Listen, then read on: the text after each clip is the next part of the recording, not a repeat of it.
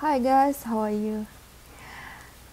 Claypot rice is my ultimate comfort food. It's filling and just hits the spot every time. Perhaps the best thing about Claypot rice is super easy to make at home.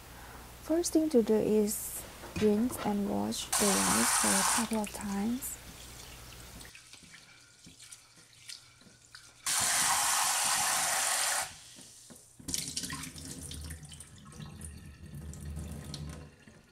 And then soak the rice in cold water for at least 1 hour.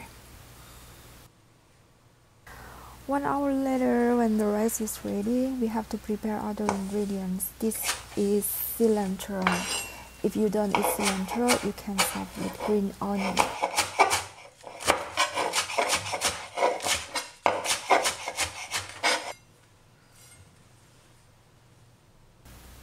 My guys, look at this, so pretty, isn't it? This is a bunch of maitake.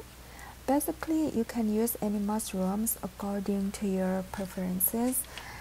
Shred the mushrooms into bite-sized pieces.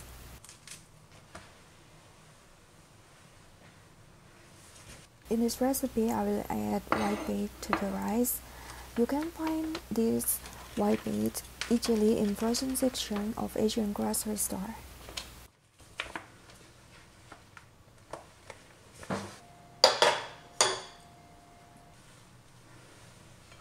On medium heat, sear the mushrooms, and then don't forget to make Claypot rice. I will always add the ginger scallion sauce. This is my homemade ginger scallion sauce.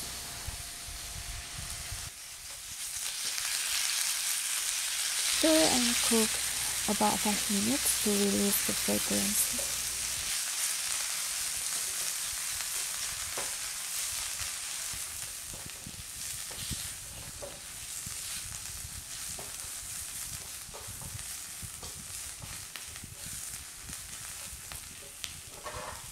The rice is ready. It has been soaked perfectly. And then transfer the cooked mushroom into the pot, spread evenly, and top with whitebait.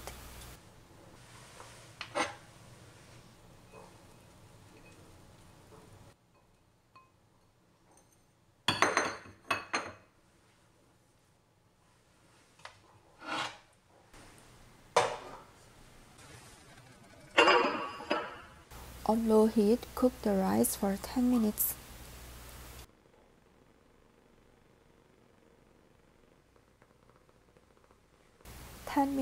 After the rice is cooked, it's done. Add sweet soy sauce and sesame oil, and also don't forget the cilantro, and then mix everything very well, and the rice is ready to be served. For me, the most important thing while making the dish is the ingredients, and the best way to serve it is not to stay away from the real taste of that food. So it's about to use every ingredient in a very simple way. I hope you enjoyed this recipe. Thank you so much for watching today. I will see you soon. Bye.